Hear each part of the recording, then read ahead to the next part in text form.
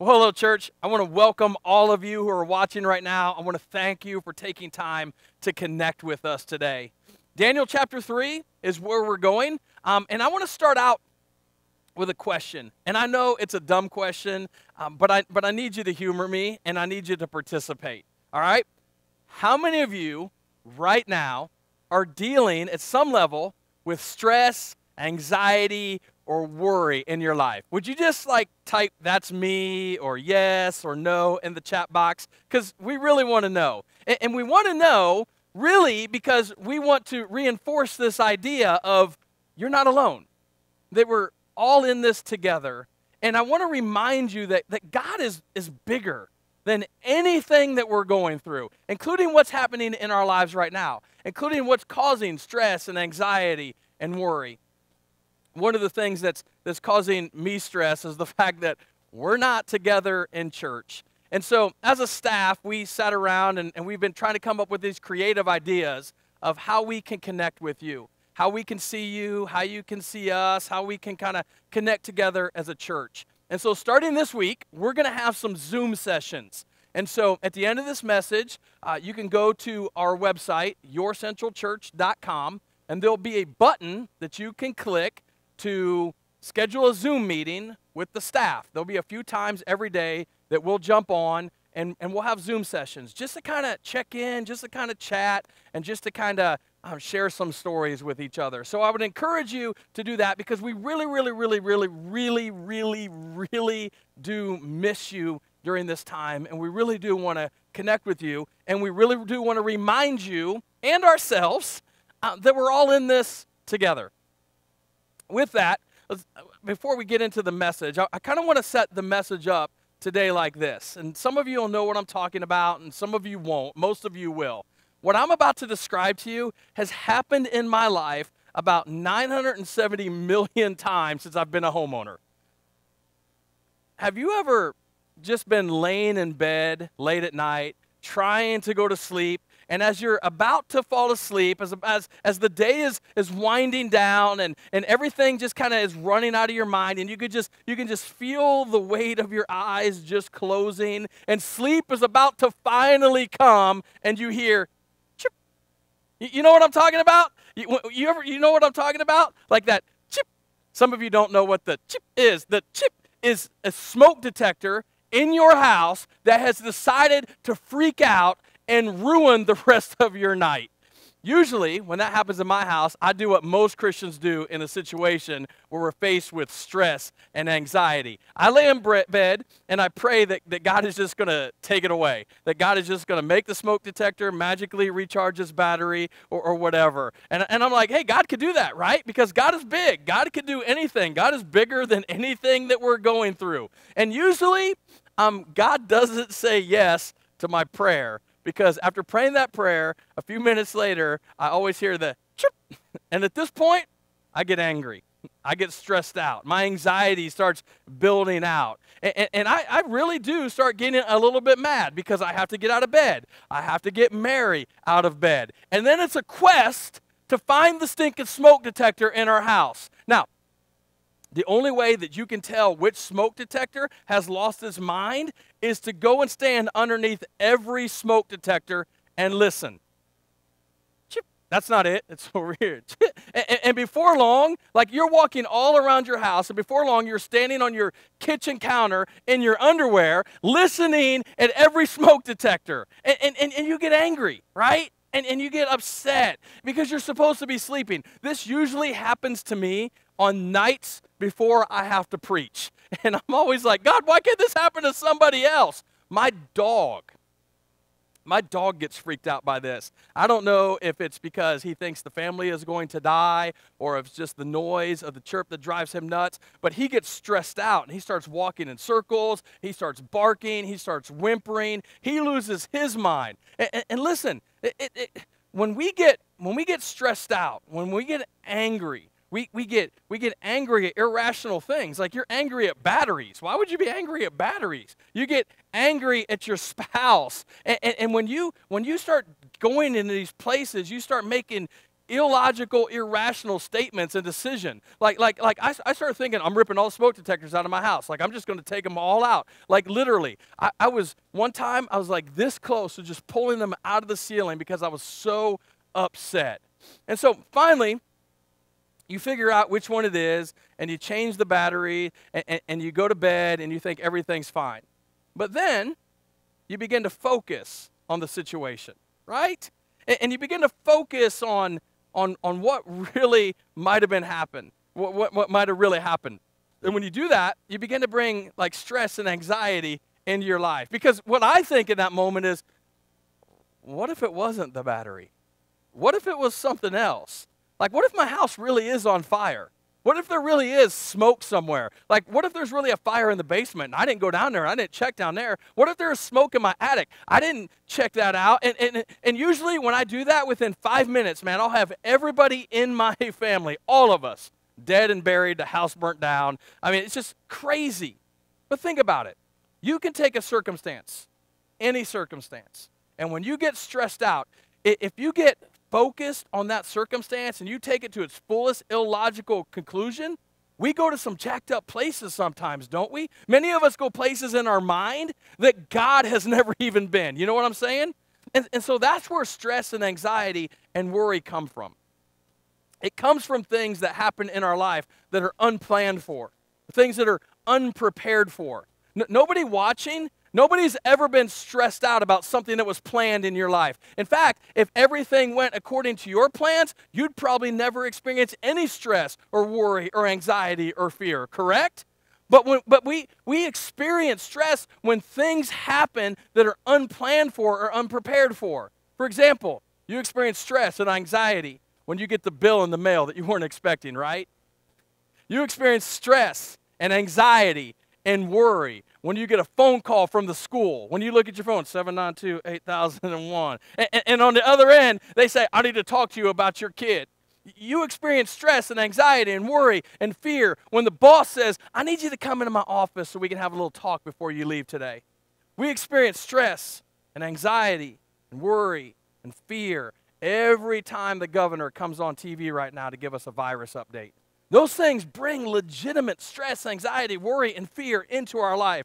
And so the message today is not how do we get out of stress and anxiety and worry and fear, because we're always going to deal with those things. We're always going to have stress. We're always going to have anxiety. We're always going to have worry. There's always going to be fear in our life. And so I'm not going to tell you today how to get out of that because we live in that world.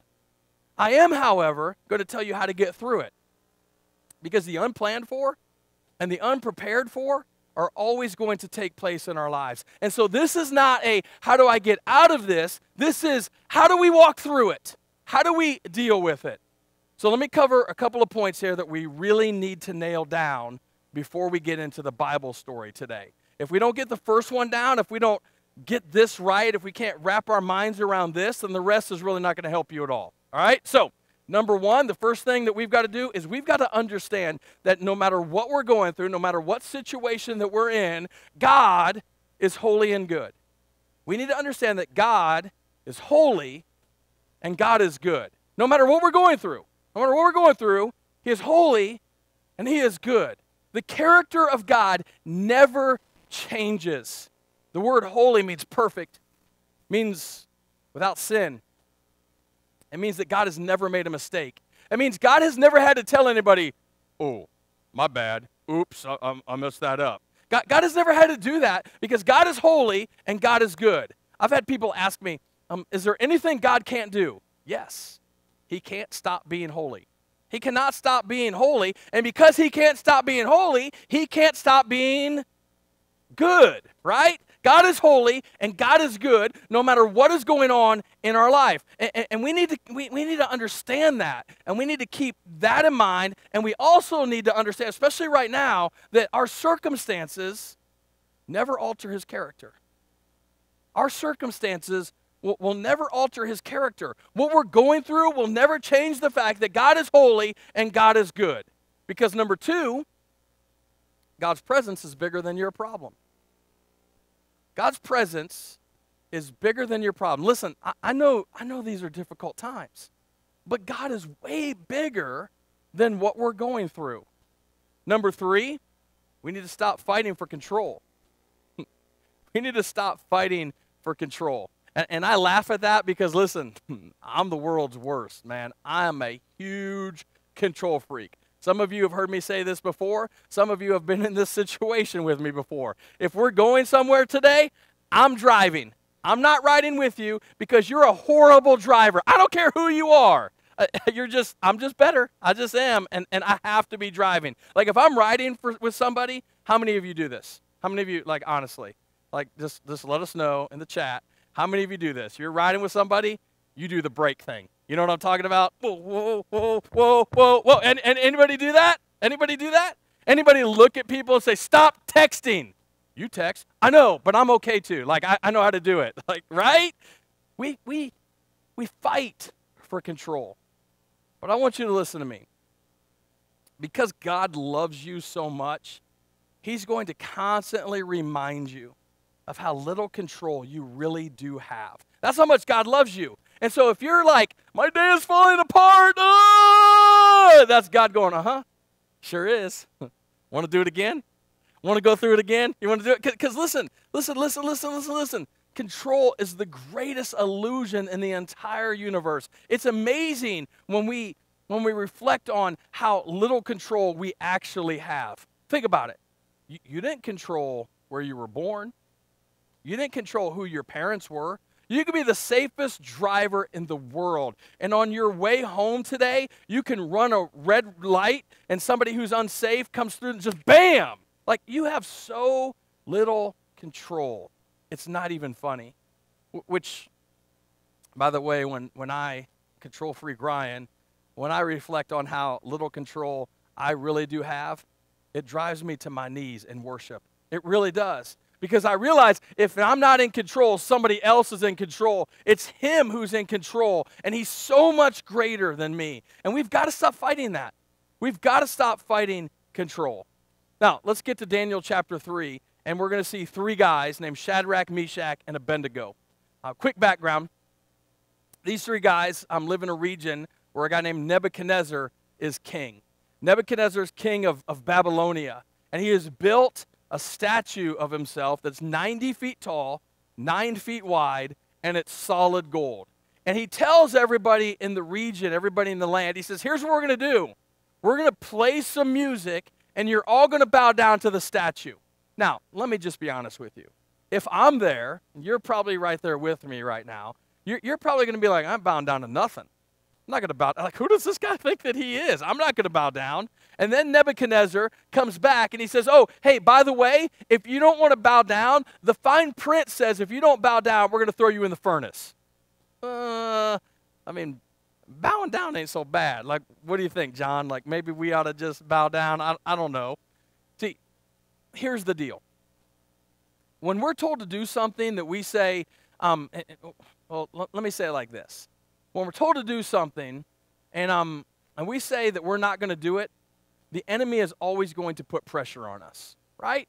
When we're told to do something and we say, nah, I'm not going to do that, the enemy is always going to put pressure on us. Shadrach, Meshach, and Abednego understood that. And so they play the music and they didn't bow down. They're like, you know what? God is good. God is holy. God is with us. God is in control. We're not going to bow down. And so they didn't bow down, and they didn't die. They didn't even get thrown in the furnace immediately. They just stood there. Like, everybody's bowing down, and they're like, look at those fools, man. Those guys bowing down. We're not going to do it. And they're just standing there. All of a sudden, somebody comes to Nebuchadnezzar in verse 12, and they're like, Nebuchadnezzar, Shadrach, Meshach, and Abednego, they won't bow down. And Frankie called me a bad name. And no. If you've got kids, that whole scene right there, it just kind of plays out, right? Kind of brings you a little bit of stress and anxiety and worry. Like, you understand that, the tattletale. Now, I want to show you. If you're watching right now, and you've got this stress, you've got this anxiety, you've got this fear, you've got this worry in your life, I want to show you where it comes from. And I want to show you how to move past it, because reality is this. There are some people watching right now that you are stressed out. You've got high levels of anxiety. You are freaking out. Like, right now you feel like the weight of the world is on your shoulders. You're stressed out in your marriage. You're stressed out in your job. You're stressed out with the government. You're stressed out with a relationship. I'm going to show you where it comes from, and I'm going to show you how to get past it. Watch this. We're going to pick up in verse 13. Furious with rage. Now, Nebuchadnezzar has a few anger issues, right? It's fine. He meets Jesus later. Don't worry about it. Furious with rage, Nebuchadnezzar summoned Shadrach, Meshach, and Abednego. So these men are brought before the king. And Nebuchadnezzar says to them, "Is it true, Shadrach, Meshach, and Abednego, that you do not serve my gods or worship the image of gold that I have made?" Verse 15. "Now when you hear the sound of the horn, flute, zither, lyre, harp, pipes, and all kinds of music, if you are ready to fall down and worship the image I made, very good. But if you do not worship it, then you will be thrown immediately into the burning furnace." And this right here is where he crosses the line. "Then what God will be able to rescue you from my hand?" Now, I don't know what God had planned, but I'm pretty sure right here God is in heaven going, "Oh, no, you didn't. Oh, no, you did not just say, like, I will punch you in the throat, Nebuchadnezzar." I'm pretty sure on some level that happened right there when he said, "What God will rescue you from my hand?" They play the music again. Shadrach, Meshach, and Abednego didn't bow. So they're brought before the king, and King Nebuchadnezzar, listen, the enemy, this is the enemy. King Nebuchadnezzar is the enemy. He tells them, "Hey, listen, I'm going to give you another opportunity. I'm a fair guy. I'm a little ticked right now, but I'm a fair guy. I'm going to give you another chance. And so what we're going to do is we're going to play some music one more time. If you bow down, awesome. If not, listen, you're going to go into the furnace, and nobody is going to be able to save you." The enemy, don't miss this. The enemy will always try to control you through fear, intimidation, and manipulation. Always. Fear, intimidation, and manipulation. Let me tell you, he's coming after you. The enemy is coming after you.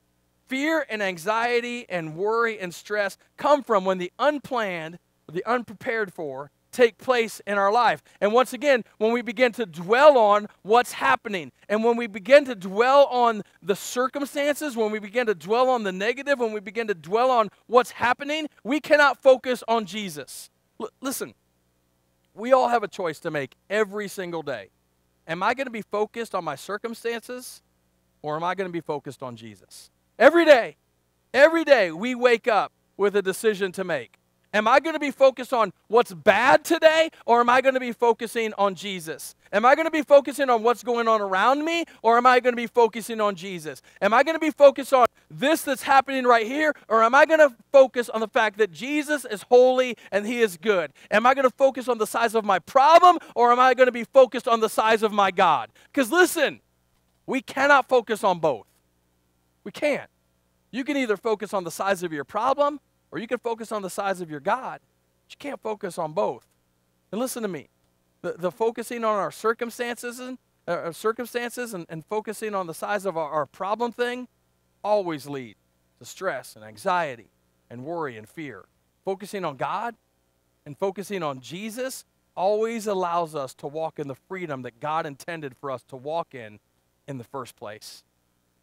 Understand this. This is truth. Every one of us have an enemy. Every one of us.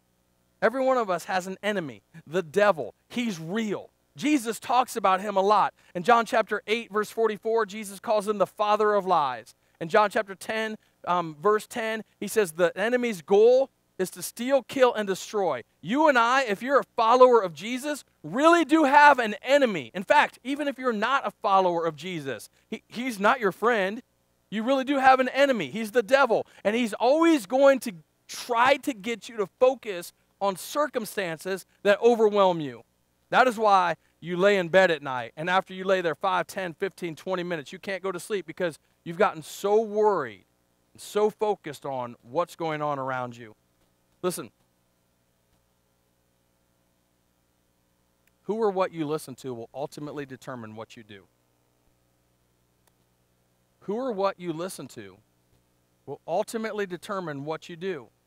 And if you're focused on the voice of the enemy, you're controlled by fear and stress and worry and anxiety. If you're focused on the voice of God, you're controlled by faith. There is no middle ground. That's why we teach all the time here at Central, read your Bible, read your Bible, read your Bible, read your Bible, read your Bible. Because listen, the truth of God's word can shatter the lies of the enemy.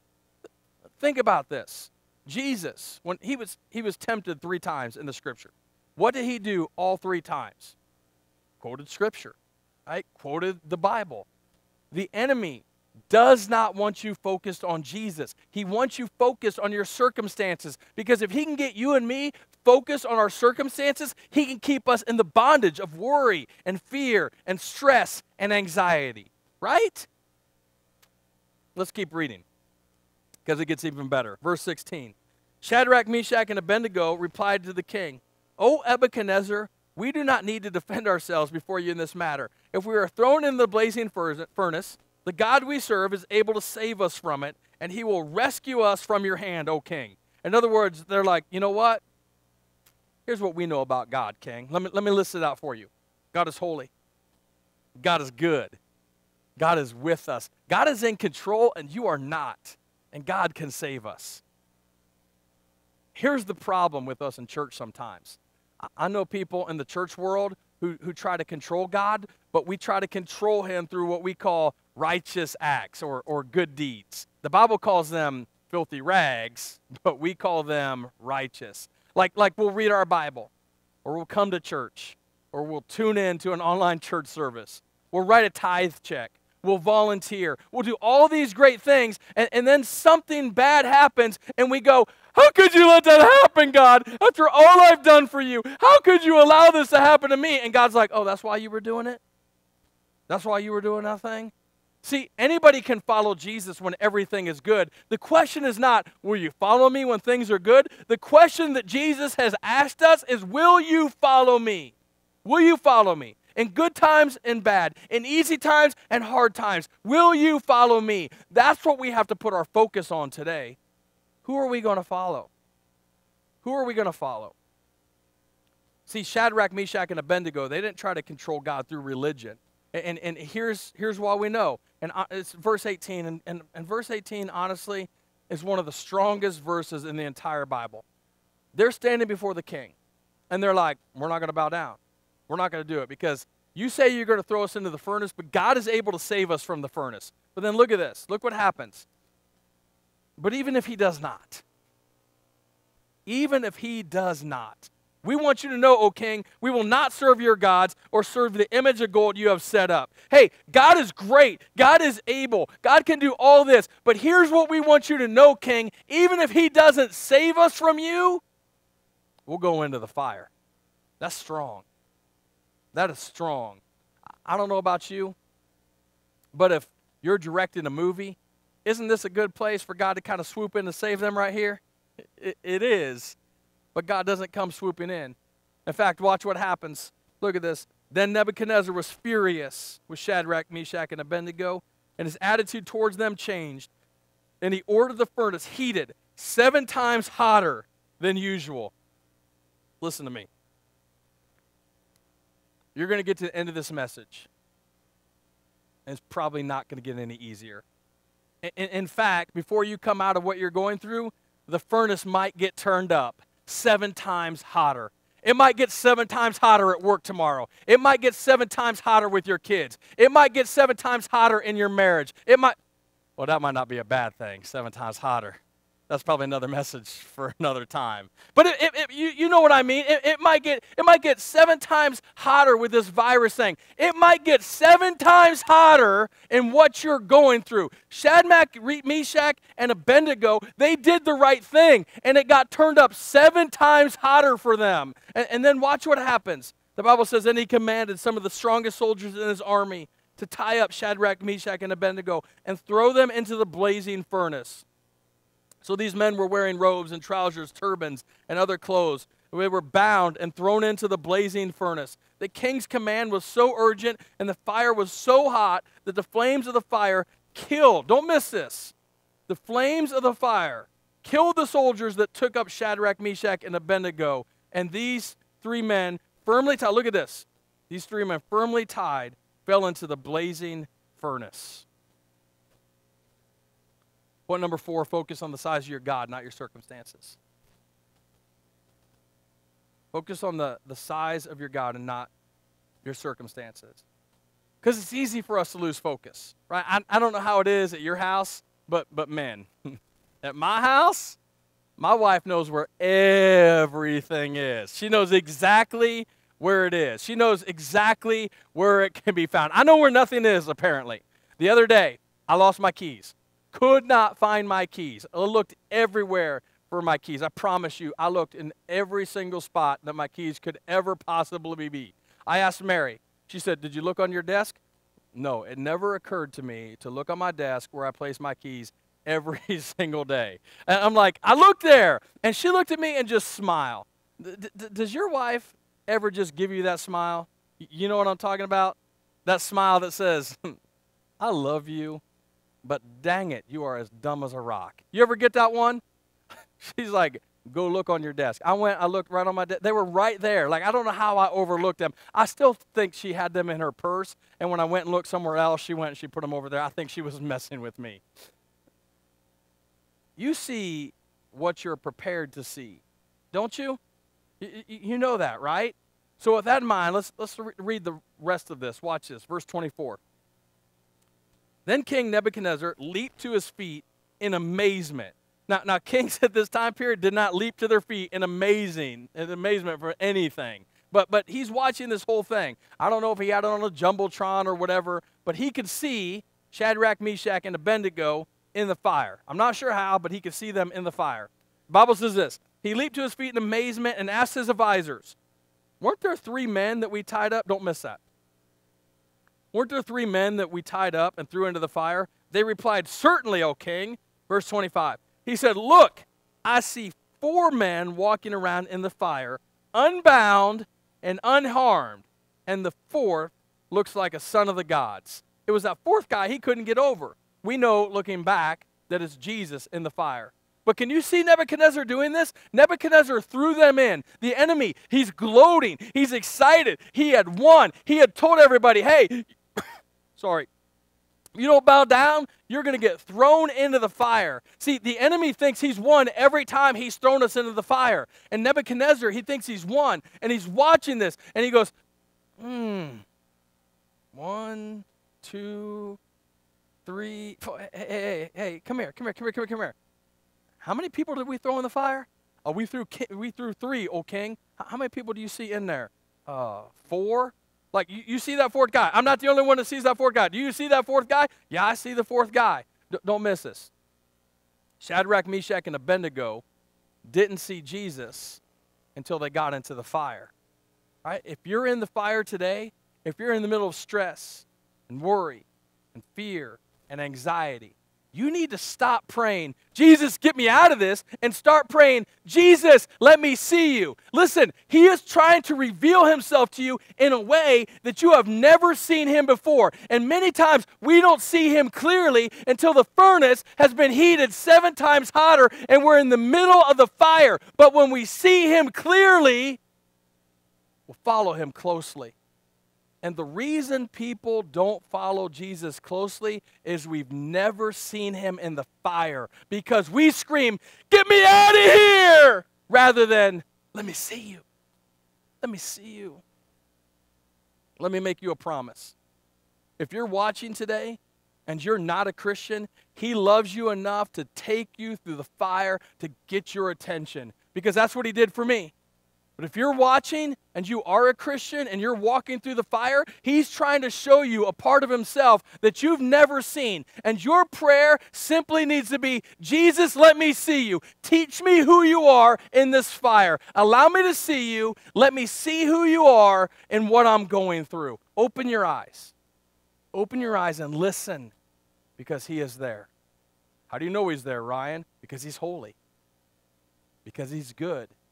Because he promised to be with you, and he's in control. And all he's asking you to do today is open your eyes, and number 5, embrace freedom. Embrace freedom. This is my favorite part. I love this section right here because it is so good. Watch this, verse 26. Nebuchadnezzar then approached the opening of the blazing furnace and shouted, Shadrach, Meshach, and Abednego, servants of the Most High God. Hold up.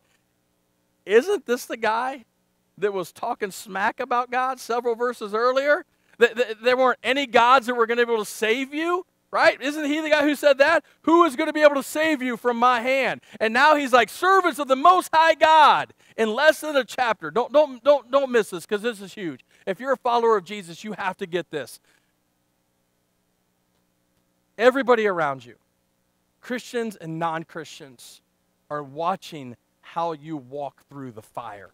How you walk through the fire can teach them more about God than any theology class you could ever go to.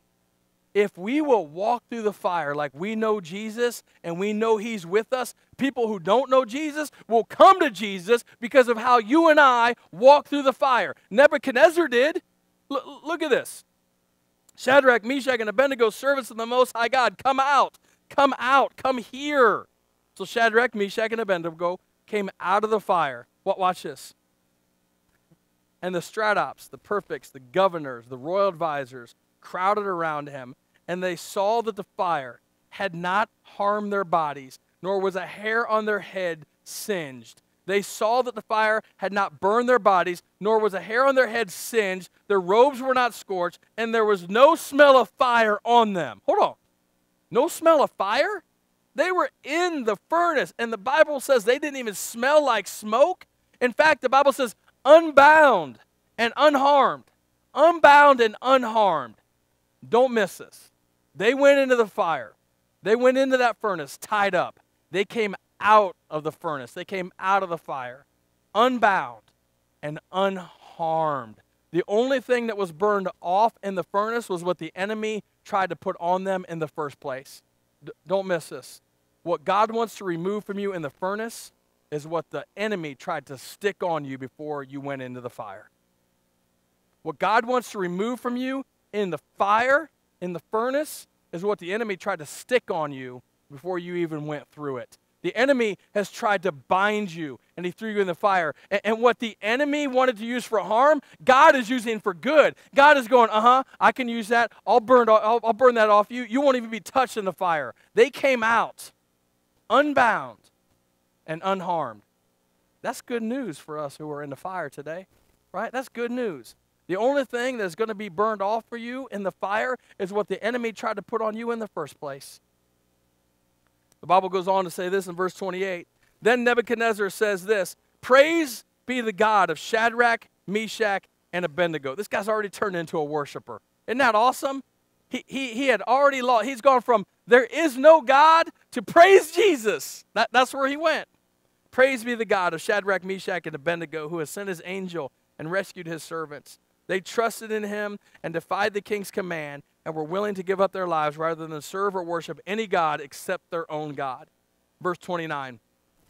Therefore, I decree that the people of any nation or language who say anything against the God of Shadrach, Meshach, and Abednego be cut into pieces. Because we tried the furnace thing. That didn't work, and so now we're going to cut somebody. Like, that's what's happening here.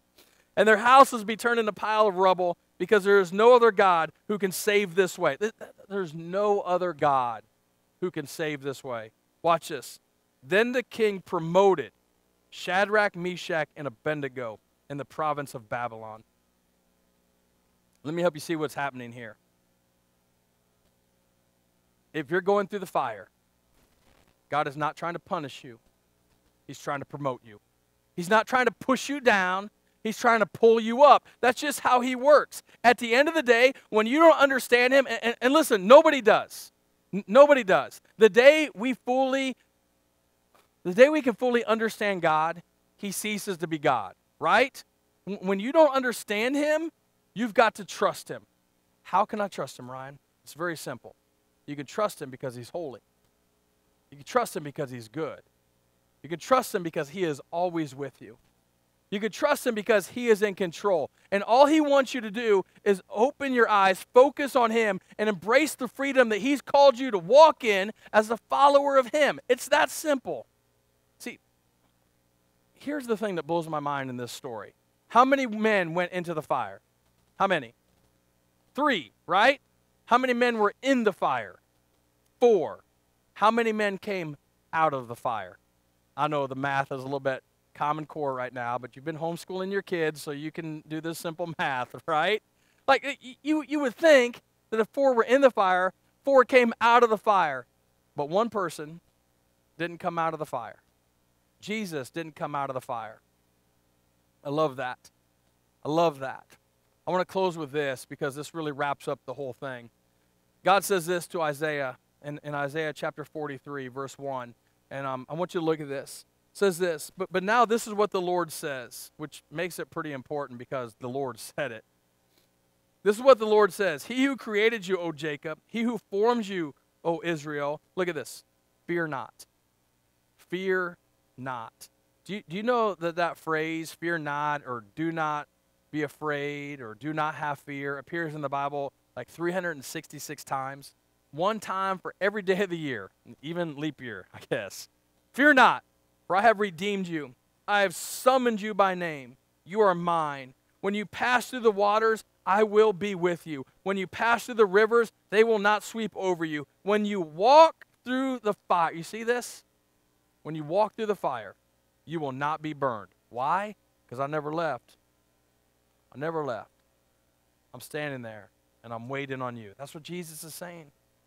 You will not be burned. The flames will not set you ablaze, because I am the Lord your God, the Holy One of Israel, your Savior. He's still in the fire. So if you're in the fire today, going through a tough time, you're dealing with stress and fear and worry and anxiety, you're not alone, because God is still with you. Jesus is walking with you. God says to us, I am with you. I love you. I will never leave you. I will never forsake you. I am holy. I am good. I am in control. And all I want you to do is open your eyes and focus on me so you can embrace the freedom that I have called you to walk in. That's how we move past, church, fear and stress and worry and anxiety, and how we can walk in freedom. Let's pray. Father, right now, in the name of Jesus, I thank you that as followers of you, Jesus, we are not alone. God, I pray for every single person watching right now. God, the people right now that are dealing with stress. Father, I pray that you would remind us today to focus on your word and not the word of the enemy. Father, those of us who are dealing with stress, this anxiety, this worry, this fear, that you would just remind us of who you are. Because one more time, God, we acknowledge that you are holy, you are good, you are with us, and you are in control. And I pray, God, that we can open our eyes and we can focus on you, and we can embrace the freedom that you've called all of your children to walk in, because you are that good. May we know today, Jesus, that no matter what happens to us, and no matter what waits for us, you are in control. We love you, Jesus. We trust you, we worship you, and we praise you today. We thank you, God, for sending Jesus to save us. And it's in his name that we pray. Amen.